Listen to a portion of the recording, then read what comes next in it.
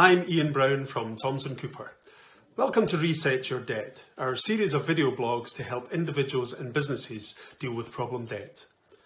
Today I'd like to tell you about the Debt Arrangement Scheme, how it can help you deal with personal debt and who it is for.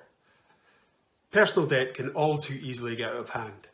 A change of circumstances can mean that affordable payments can suddenly become unaffordable. This could be due to anything from a drop in your earnings to ill health, the impact of COVID-19 on jobs or your life, or any number of personal problems that can arise and affect your income and your ability to service your debts. Whatever the cause, personal debt can easily get out of control and can lead to real debt problems for people and their families.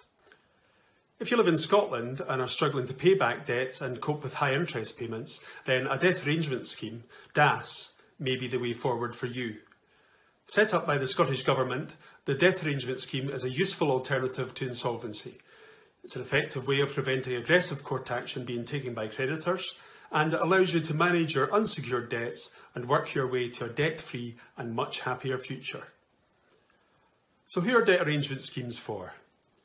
Debt arrangement schemes are intended for people who have and can demonstrate a regular income. They're suitable for people who can pay back their debts over a longer period, but who are currently struggling with problem debt and higher interest payments on their debt, making it harder and harder to keep up their current payments to creditors. If this is you, then a debt arrangement scheme could be the right option.